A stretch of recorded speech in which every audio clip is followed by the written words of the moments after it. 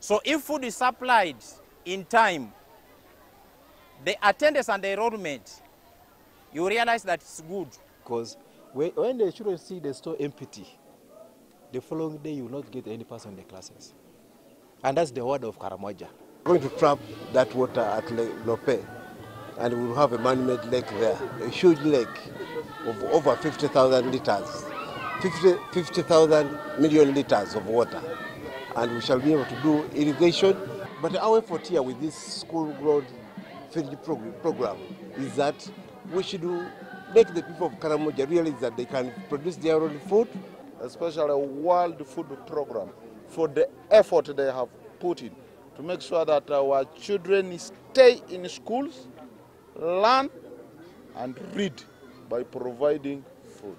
But World Food Program has supported us greatly as a government, because it is their effort that the women have been trained, the women and men, the people here have been trained on how to benefit from agriculture.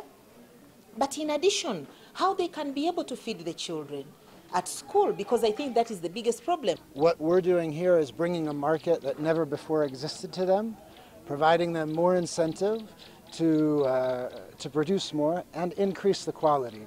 Make sure that drying is done correctly, make sure the grains are clean, because we apply international food procurement standards.